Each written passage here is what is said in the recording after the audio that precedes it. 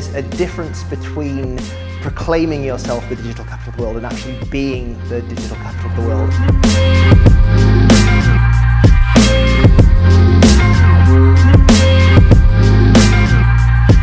It's really about being more than just putting out press releases from the top, from the mayor's office, saying how great the city is and funding a few little projects. It's really about having a spirit of innovation and wanting to be that digital leader.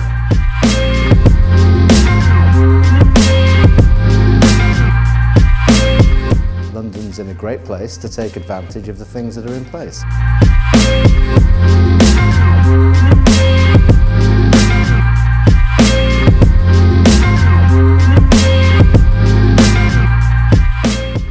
I've had, working in a large institution like Barclays, I realised that things like the regulation and the open banking legislation are probably providing a healthy, necessary impetus for change, because change otherwise is often quite difficult.